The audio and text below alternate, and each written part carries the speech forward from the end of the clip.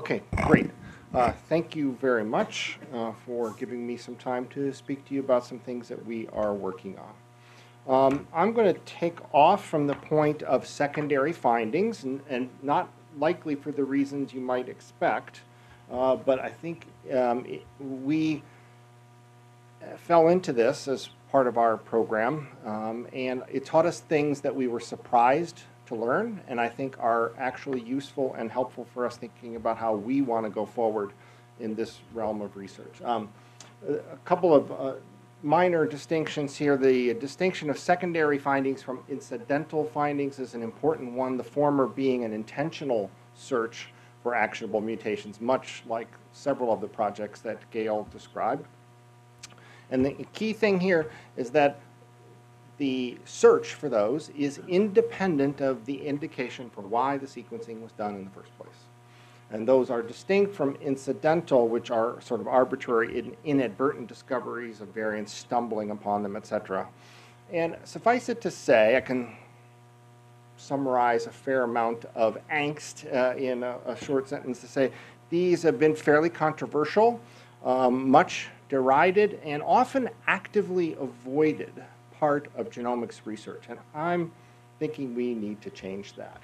Because, in fact, secondary findings are predictive genomic medicine.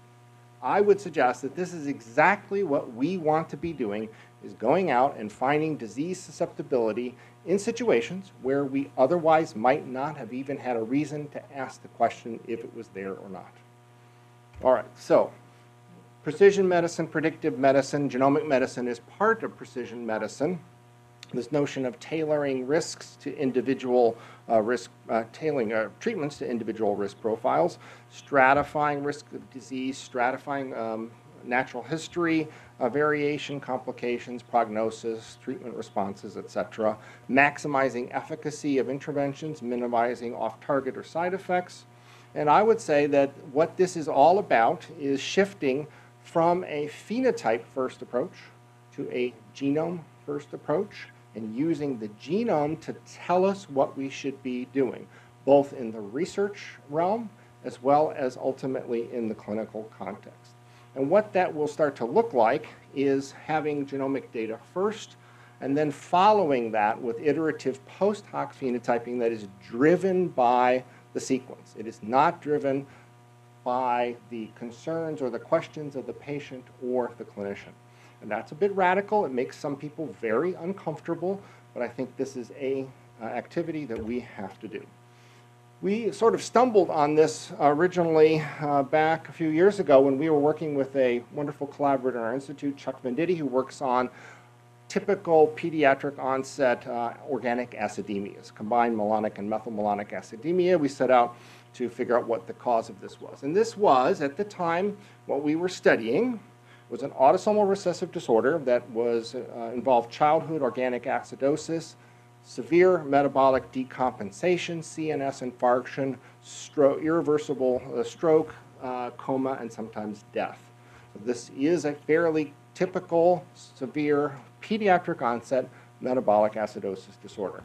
So we sequenced a trio, followed it up with validation. Chuck did beautiful functional work and found that it was caused by mutations in a gene called ACSF3. So that's now the very well-established, old-fashioned paradigm of how you find a mutation that causes a rare disease. Well, we actually took another step there, which is we wanted to know, because this is a subset of a metabolic acidosis phenotype, how common could this disease actually be? So we went into ClinSeq data. And ClinSeq data, as I mentioned, we started in 2006, had about 1,000 samples of people that we had exome data on. So we just went and asked a simple question: what is the carrier rate of that disease in that population, from which we could back calculate the frequency of the disease? And so, sifting through the ClinSeq data, we came upon a patient who was homozygous for one of the variants that one of the kids had, who had the severe metabolic acidosis, decompensation, and stroke. And said, well, that's probably like those variants that Gail mentioned. In HGMD, lots of people, including probably us, have made mistakes and incorrectly attributed causation to variants that are in fact benign and were coincidentally present in people with the disease. But in ClinSeq, we have the opportunity to go back and re-phenotype people. So we have the opportunity to go back and ask a question that we never thought to ask when we put the study together, which is, could a patient in ClinSeq have any attributes of combined malonic and methylmalonic acidemia? So we brought the patient in and did testing on her and showed that she had, at the age of 66 years old, about 100 times the upper limit of normal of methylmalonic acid in her plasma, about 100 times the upper limit of malonic acid. And then when we scanned her, she had multiple scattered small infarcts that are imaging signal-wise very similar to the strokes that the kids get when they decompensate in the nursery. And then we interviewed her and asked her more questions about her history. It turns out she had a lot of unexplained late onset neurological symptoms. So what did we learn? What we learned is that our pre-hoc conception of what we thought that disease was completely wrong. We thought it was just a pediatric onset severe metabolic decompensation, stroke, and death disease. But it is in fact more than that. It is a disease that can present throughout the life spectrum, and we had just never before been aware of that, and no one thought to ask that question until we looked at the patient, which was triggered by the genome variants. And so what this told us is we have the ability to do a genome-first ascertainment approach to research that allows us to get beyond some of our ascertainment biases and come to a full understanding of what the genotype-phenotype spectrum is, which is, of course, the essential prerequisite to understanding genotype-phenotype correlations. You have to know what the spectrum of disease is. We've extended that through a number of other genes, collaborating with various groups to look into, to identify rare forms of late-onset diabetes and cardiac symptoms. And then the secondary findings work that we started, which I would suggest actually opened this field originally by screening our exomes back when we only had 500 and some exomes. Individuals ascertained for possible cardiovascular disease. We asked the question, what fraction of them have inherited susceptibility to cancer, which should be unrelated to why they were ascertained for cardiac disease. And in fact, we found a substantial frequency of that. We followed that up with papers on both cardiac dysrhythmias and hypertrophic and dilated cardiomyopathy. And then the most recent one is screening for malignant hyperthermia, classic drug-gene interaction phenotype in humans. And Gail mentioned this paper validating this in a broad way across the genome, with the exception that one of the things that we did in these studies is we actually went back and re-phenotyped the individuals for the traits. And this is limited in the ability to do that. Okay. But then we wanted to take an even larger step away from phenotype. And again, let the genome tell us what we should be looking at. And so what we did is we said, let's look across the genome for all null variants that our participants might have. This was done in a general way by the 1,000 Genomes project previously. But again, we wanted to couple it to phenotyping. So we searched the exomes for all null variants, then filtered that for genes that are known or there's good evidence for the gene function being mediated by haploinsufficiency as its mechanism of disease, limited it to things that are plausibly related to disease and not just benign traits. And then, whatever variant the participant had, we would go back and phenotype for them, irrespective of what it was. And I will tell you the important thing about this is nearly all of the traits that we phenotyped them for, we had no pre-hoc data, and we had to create that post-hoc. So that's what this post-hoc phenotyping is about. What our result showed that we have about 50% yield of disease. That is, for any participant who has a loss of function mutations in a gene that appears to have that as a mechanism of disease, half the time they had the phenotype and half the time they did not. The half who did comprise between 2 and 3% of our cohort, which is a number that is much, much higher than I predicted would have been there. And most of those individuals were not previously diagnosed with these diseases. And I would have to say, if anything, this is probably an underestimate, because for sure we don't know all the genes who act in this way. This is obviously a subset of mutations. We're ignoring missense mutations, which are arguably harder to interpret, but there's many more of them there. Our phenotyping was pretty conservative, as well as the fact that we are sequencing adults here. Everyone we sequenced was over the age of 45, and as you all know, loss of function mutations that cause severe disorders often have severe morbidity and mortality in childhood that would not allow them to survive to the age of 45 to be in a research study such as ours. So what have we learned from this?